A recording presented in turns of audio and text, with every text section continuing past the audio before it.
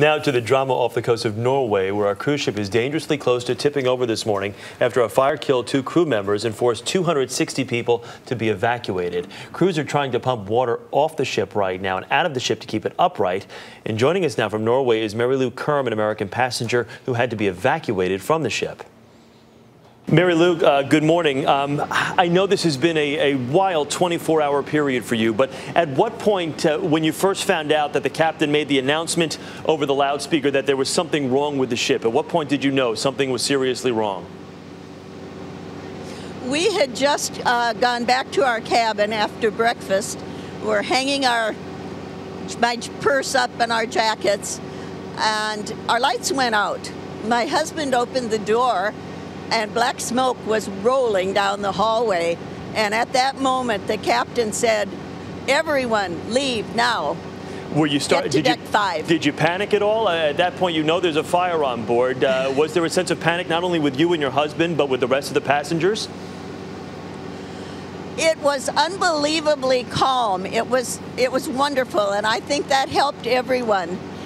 We were calm on the deck.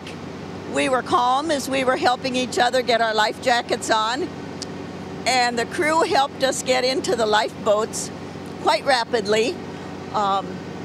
It was amazing. I took some pictures of people as we were sitting in the lifeboat, and they were just sitting like they were just talking with their friends. Yeah, was it a bit surreal, though, to know that you're on this pleasure cruise, you're on this vacation, and then all of a sudden the ship is on fire and you're being evacuated onto lifeboats? I think it all happened so quickly that, yes, it was surreal. I'm sure people had lots of mixed emotions, but there was no panic shown. It was very good. Got it. Now, you're a long way from Arkansas. Any idea how you're going to get back home or when you can get back home? Yes. Luckily, we are with a tour. We're not on our own.